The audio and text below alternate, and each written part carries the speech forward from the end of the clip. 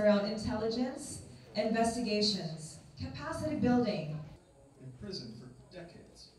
You get caught with illegal wildlife. For local and international organizations, we shall remain vigilant. And today, we will be destroying more than 5 tons of confiscated ivory that were smuggled into the country from different parts of Africa. I added that so that it will be Argument Task Force. It encouraged stronger.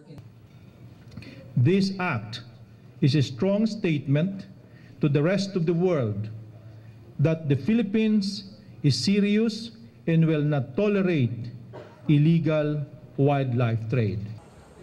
We'll be looking after your safety, so let's offer it. Thank you so much.